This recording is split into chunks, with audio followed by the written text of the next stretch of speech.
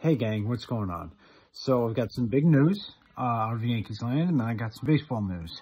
But before I get into that, if you could hit that like, subscribe, and bell icon buttons, it would be greatly appreciated and very helpful for the channel. Also, I don't want you guys to miss a single thing that I put out this off season, so you guys know what to do. Hit that bell icon so you get all the notifications for when I put stuff out. So, out of baseball land, the Seattle Mariners have made another trade.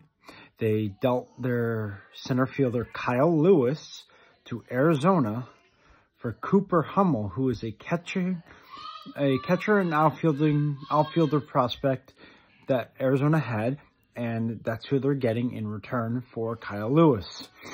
It's a good deal for both teams. In my opinion, Kyle Lewis is getting a fresh start, and that's what he needed. He wore his welcome out in Seattle, and once Julio Rodriguez came up, he took his job in center. So, I think it's personally a good deal for him. Also, the NL MVP, I just want to put this out there, has been announced, and that was won by St. Louis Cardinals first baseman Paul Goldschmidt.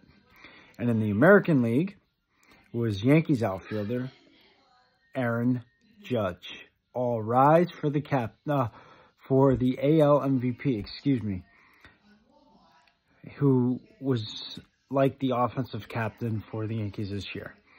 So, Aaron Judge was the AL MVP, in a landslide, mind you. Paul Goldschmidt wins the NL MVP, and Kyle Lewis has been dealt from Seattle to Arizona for Cooper Hummel. Let me know in the comments what you guys think of the AL MVP, NL MVP, and the trade that Seattle made tonight with Arizona, sending Kyle Lewis to the Diamondbacks. I'd love to get into it with you. Until next time, guys, have a great night. Talk to you next time. Over and out.